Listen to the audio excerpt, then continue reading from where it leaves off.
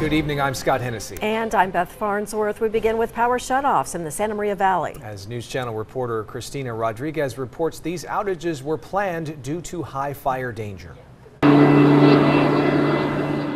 A brush fire burned 80 acres on Thursday near the Santa Maria riverbed. To prevent fires like this, PG&E is taking action.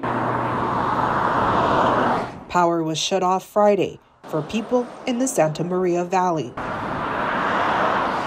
The Elks Lodge was transformed into a resource center on Friday afternoon. They've set up tents out there for customers that are affected by the outages that need charging stations. They can come and use those, and they have snacks and all that and information. About 159 customers were impacted. Power was shut off for people living east of the river and southeast of the Twitchell Reservoir. It's a safe location where they can get their basic power needs met, such as charging medical equipment and electronic devices. They need to charge their phone. They need to contact their family to make sure, they're aware of their whereabouts. The scheduled shutoffs are deemed necessary by weather conditions. PG&E meteorologists will go and look and see if there's a weather event coming. So across the state, there are about 16,000 customers who are going through this PSPS, this temporary planned outage, because they could be in a high risk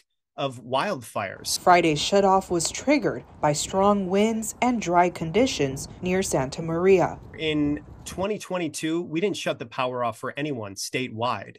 And so there will be years where we'll have, a lot less rain, and then there will be that higher risk of wildfire. And then that's when we implement these PSPS outages. The Independent Living Resource Center is offering support to seniors and people with disabilities. In Santa Maria, I'm News Channel reporter Christina Rodriguez.